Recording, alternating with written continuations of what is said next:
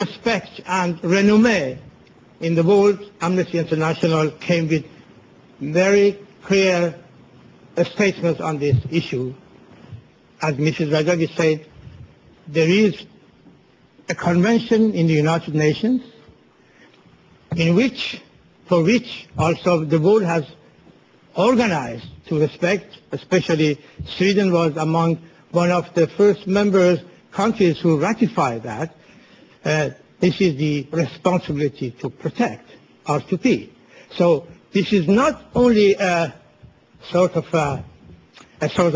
kindness from the world community to react. It is a liability, it is an obligation by the world community to react and to protect people who are endangered by a foreign country or by a group of countries or by a group of soldiers.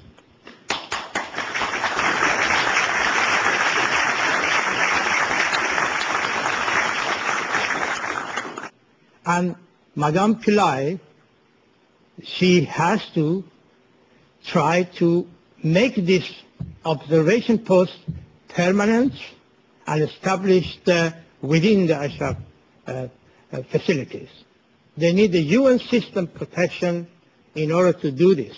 I suggest that in the Nordic countries we form a sort of a group of the people influential from Iceland to Denmark, Finland, and other Nordic countries like the Baltic countries, and try to influence our governments in order to take up this case directly within the United Nations system. Thank you very much.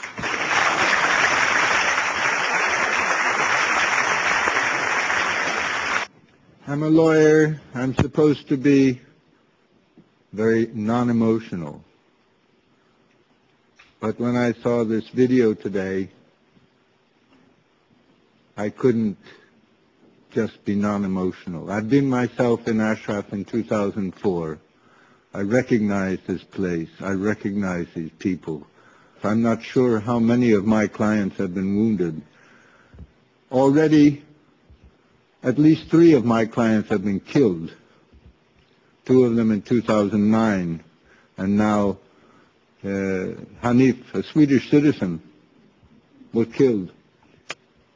I wrote immediately to the Swedish Foreign Office demanding that they do something. Who are these people that we saw on this video? Did any of you see any weapon in the hand of any of these people? No. I've been there. In 2004, there were no weapons. People's Mujahideen has been in Ashraf since 1986. That's a long time.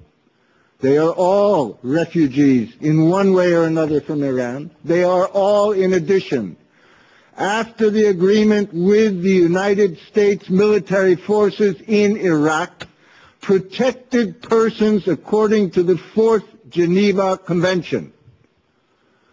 This convention is crystal clear. You may not attack these people. You may not imprison these people. You may not deprive them of medical treatment. You may not deprive them of food, clothing, shelter. And you may not move them. There is no excuse, no legal explanation or excuse for the actions of the Iraqi military against protected persons, unarmed civilians.